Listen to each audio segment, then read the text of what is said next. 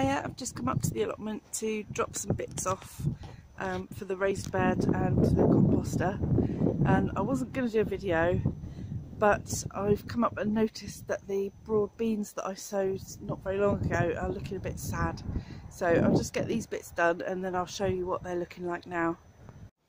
Just got a paper bag to chuck in and some toilet rolls that we've been collecting to help fill it up in there.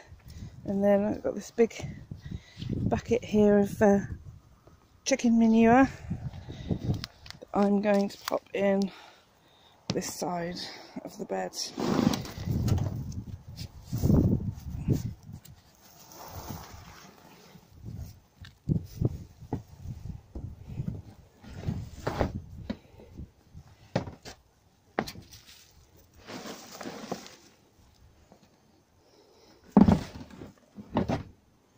So there you go, that's all in there.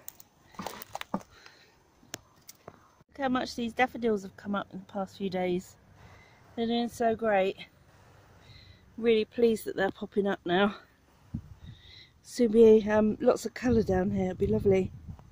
Next job is compost. Look, I think one of the leeks there that was chucked in there ages ago, it's got a little scape there. So it wants to flower. Yeah, but I've just got to drop off some compost stuff. All the usual: potato peelings, banana skins, tea leaves. Get rid of that. And then another tub of the same, but in here I've got some paper bags that I've shredded, and this cardboard from fruit punnets that we get with our veg box.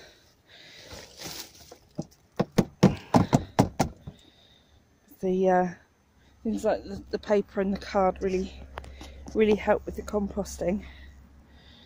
So let's go and look at the broad beans.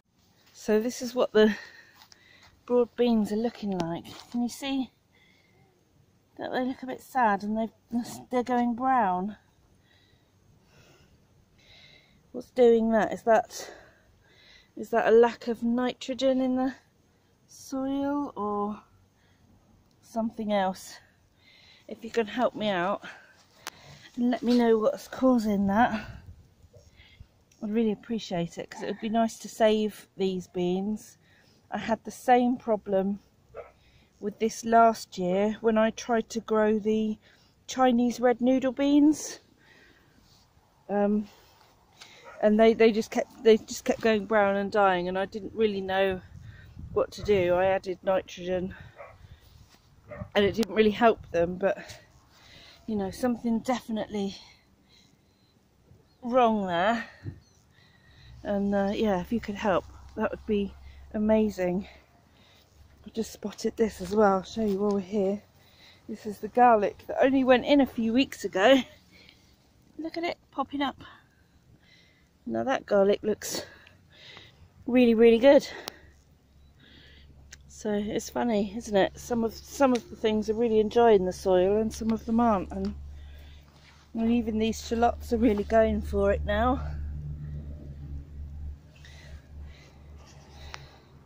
So yeah, that's it for now.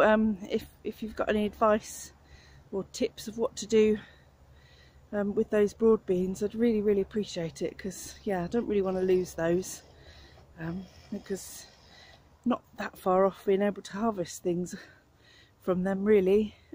Yeah, so do help if you can. Give the video a thumbs up, subscribe to the channel, really appreciate it, and I'll see you in the next one.